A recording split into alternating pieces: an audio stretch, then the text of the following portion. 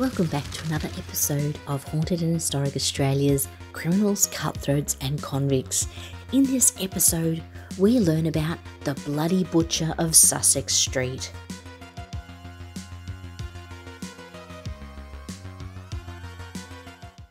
Now, this is in a time around the 1860s where Sussex Street in the city of Sydney is more like a slum.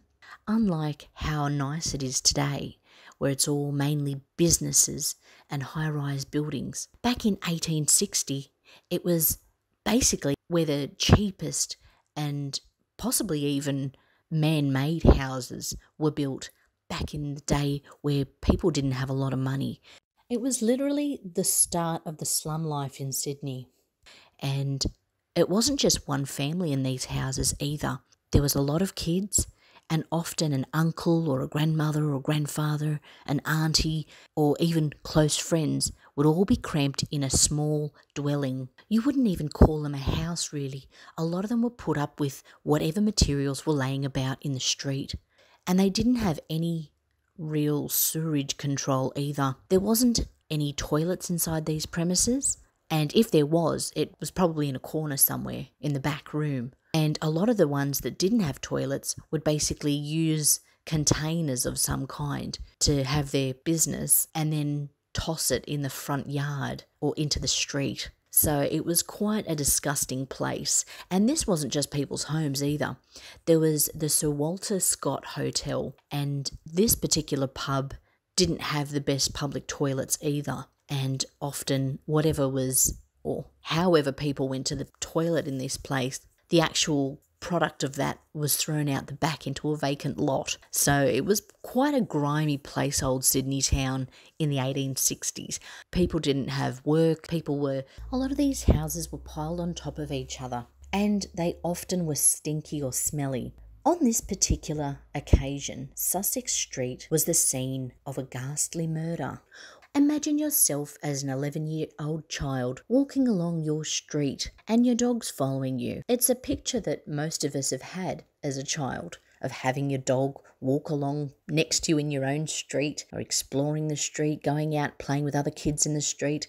But imagine that your dog comes along and starts scratching at a rubbish heap on an abandoned lot. Dogs are renowned for sniffing out things. If it's a piece of food or heaven knows what, they'll be into it. On this occasion, a young boy in 1860 was doing just this, walking along Sussex Street, having a little look around his neighbourhood with his dog Carlo. Jamie Kilpatrick is his name, and Carlo finds something interesting on a vacant lot and starts scratching around some rubbish that's been left there.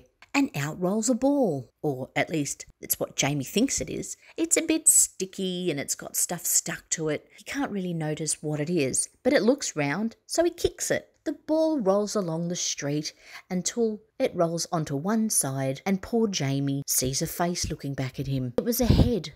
It was somebody's head. Jamie quickly ran to his house on Druitt Street, around that corner, so fast to get his dad. His dad came running out. What was the matter? And Jamie had to tell him what he'd seen. Jamie was instructed to go and stand near the head, while the father ran to the police station, not too far from there.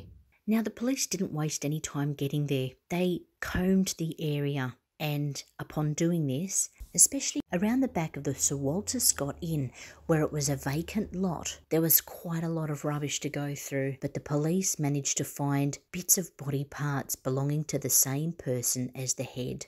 They worked out pretty quickly that it was a female body and a female's head. This story went out into the news and the people of the town pretty quickly. Everybody heard about it.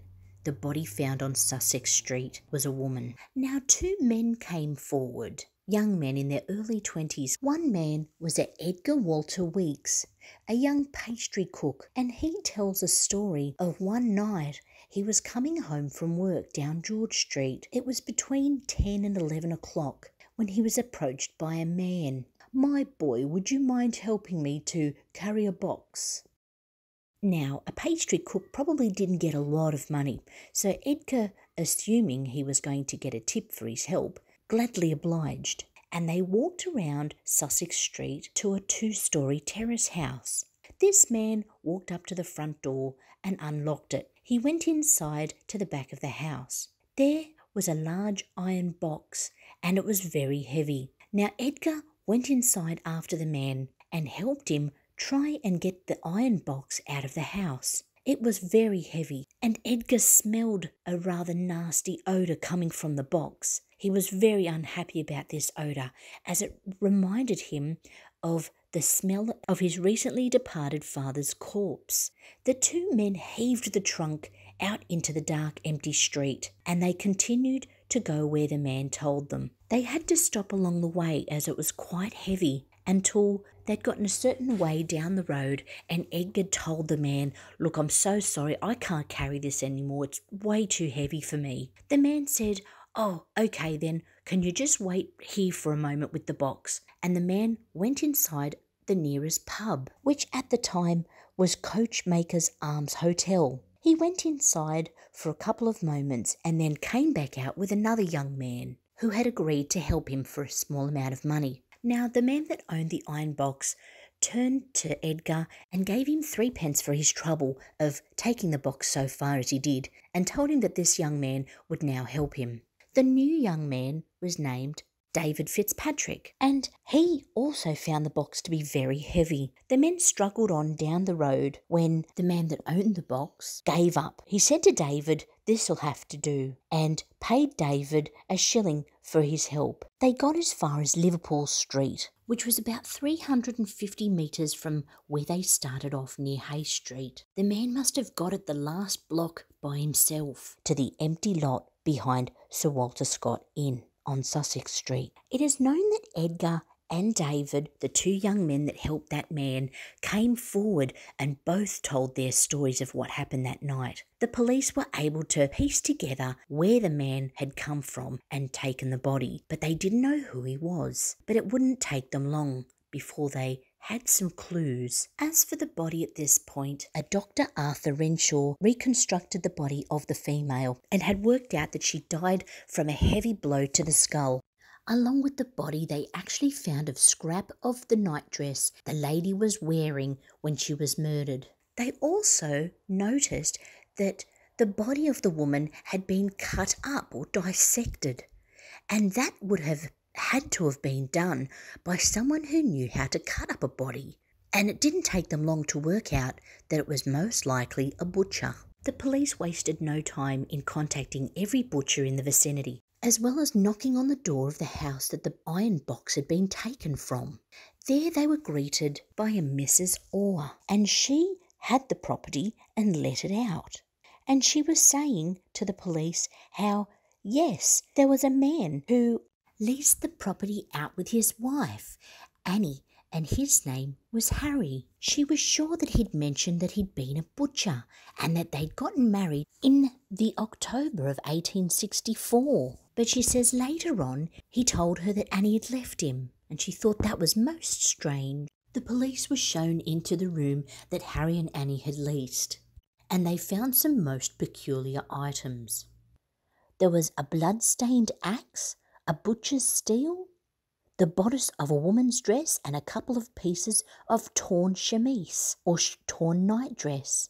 It is likely that they were rags, but nevertheless, one of the torn pieces of rag matched that of what was found on the body. She was most helpful in providing the police with most of the information of their case. However, she mustn't have had a forwarding address, as the police still had to find where he was currently lodging.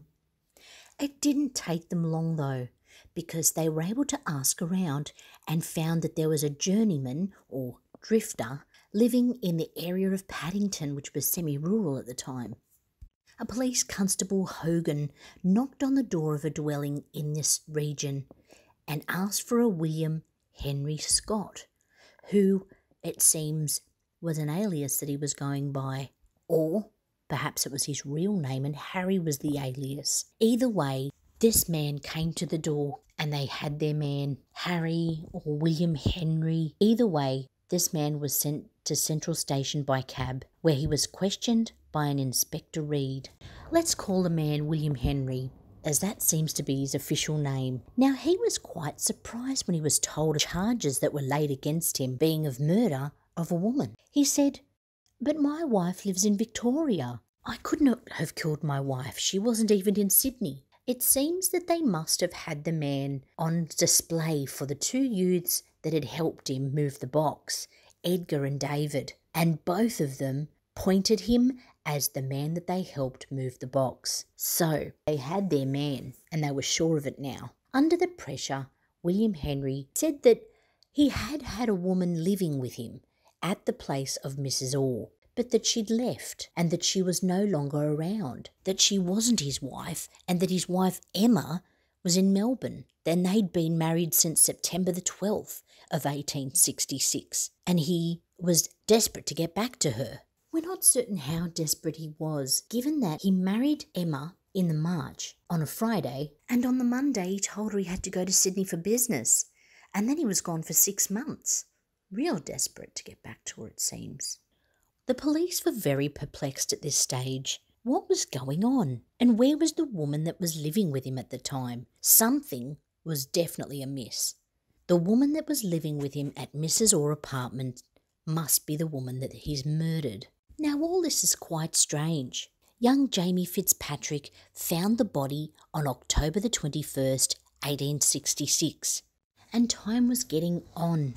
It had now been several weeks since the body was found, and they had to make a case against William Henry Scott. They went over their steps, interviewing Mrs. Orr again, as well as the neighbours of Mrs. Orr, to see if they could find any information. They also interviewed people that William Henry Scott, or Harry, had worked with, and it was amazing the amount of information people gladly gave. When they went back to Mrs. Orr, they had a run through everything that she could remember about Annie. Not only did they do this, but they contacted a church that Mrs. Orr had said that they'd casually spoken about being married in a year before. They got hold of the church sexton at St. Paul's Church in Ipswich, and he confirmed that they did get married. And he also gave a description of Annie Scott that seemed to be very close to what Mrs. Orr had said. And also, Mrs. Orr remembers that Annie had had a chipped tooth, and they were able to go back to the doctor who did the autopsy, or pieced it together, and they'd been able to find a cracked tooth in the head. The case was looking good. They also interviewed the neighbours of Mrs. Orr, who were a Thomas and Mary Trevelyan. They ended up saying that they could remember vaguely being awoken in the night by a heavy thump, or at least Mary was, and she had said that it had sounded like someone had fallen in the house next door. The thickness of the walls between the terrace houses was not very private, and it was quite a noise she was easily able to hear, as well as the sound of a blow and that of someone being dragged, or at least that's what she thought in the middle of the night. But it wasn't enough to give her the urge to wake her husband next to her, and she said nothing until now. Now, lastly, they spoke to some of the butchers that William Henry Scott had worked with over the past couple of months while he'd been in Sydney, and they were very forthcoming with information. They actually had a laugh to themselves, a couple of them, and they said, "Oh yeah, we remember Annie. Yeah, we used to call her the kangaroo. She was really tall, and sometimes she'd come around and pick up Harry at closing time." Thomas Rice, his former employer, said that originally when he started working for him, he was quite bright and alert, but then must have been around the time of Annie's disappearance that he became listless and inattentive to the extent that he had to fire him. One of his colleagues that was interviewed, a Bob Sylvester, said he remembers one day that Harry had come in and remarked to his fellow employees, "I have made away with the kangaroo." Bob said that he understood that to mean that the couple had just separated, so he didn't think much of it, which actually corresponded to Mrs. Orr as well as the church sexton. This was going to be enough to have him hanged for his wife's murder. Well, his first wife. It was time. William Henry Scott was tried before Justice Cheek. He had William B. Daly, who was his lawyer. It seemed like an open and shut case, but his lawyer Daly defended him well, saying that who could prove that the woman was killed in the room? Mrs. Trevelyan, next door, never said anything. Had she really even heard it? The blood-stained axe, well, he's a butcher. And many other things he was able to knock down. Even the fact that when the police combed the room that they leased out with Mrs. Orr, there were no bloodstains or anything to suggest a murder had been committed in that room.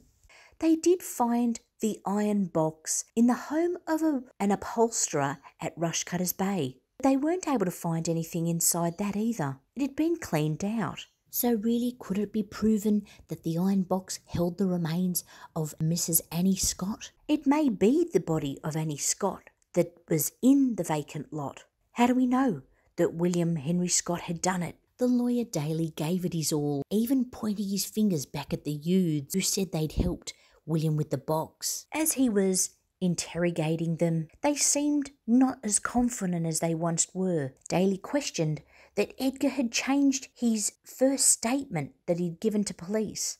Why'd he change it? And David, the other boy, had changed the day of the week that he thought he'd carried the box. If they could change their statements, could they even be sure of anything that they did that night? He was making a good case for William. He also said if William Henry Scott had killed his missus, why would he have put her in an iron box and had people shuffle her around the streets like a piece of furniture in the night? Would not it have been easier to dispose the remains separately by throwing them piece by piece into the harbour or burying them somewhere? It was giving the jury reasonable doubt, but the Solicitor General, Mr. Isaac, tore his defence to pieces. The jury lost little time in finding William Henry Scott guilty. All through the trial and after, he insisted he was innocent.